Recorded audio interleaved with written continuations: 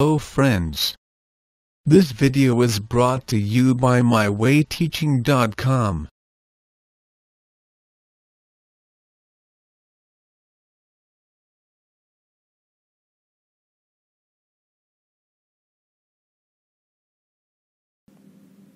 Let us learn another method of proving congruency of triangle by use of appropriate measures. Say we have a triangle and we have to make a triangle which is congruent to this one. So we have already found that giving the length of one side is useless and more information is required to draw a congruent triangle to this one. So if I give you one of the angles on this line, still it won't be possible for you to draw a unique triangle or the triangle that is congruent to the given triangle.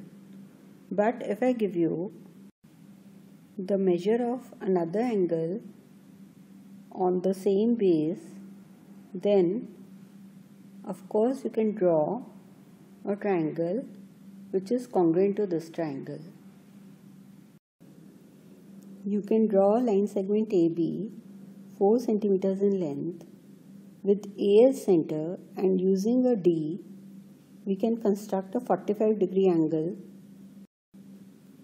Similarly, with B as center we can draw a 30-degree angle, and these two angles will intersect at some point C so as to give a triangle ABC which will be congruent to the given triangle. Hence we now state ASA property: if under a correspondence two angles and included side of a triangle are equal to corresponding angles and the included side of another triangle. Let us read the question. By applying ASA congruency rule, it is to be established that triangle ABC is congruent to triangle QRP, and it is given that BC is equal to RP.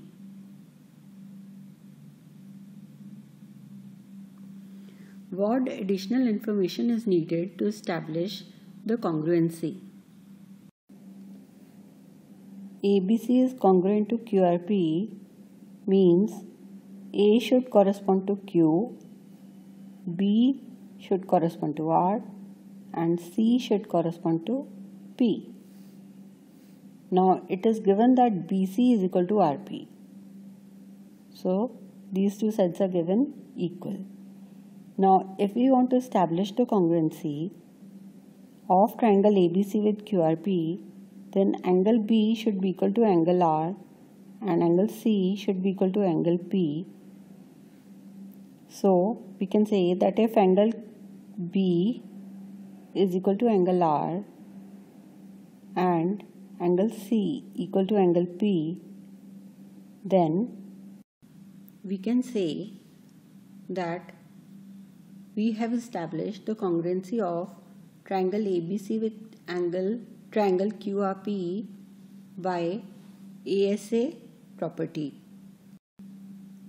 And we write that for ASA congruency of the triangles, we need the two angles between which the side BC and side RC are included, and so the additional information required is that angle B should be equal to angle R and angle C equal to angle P.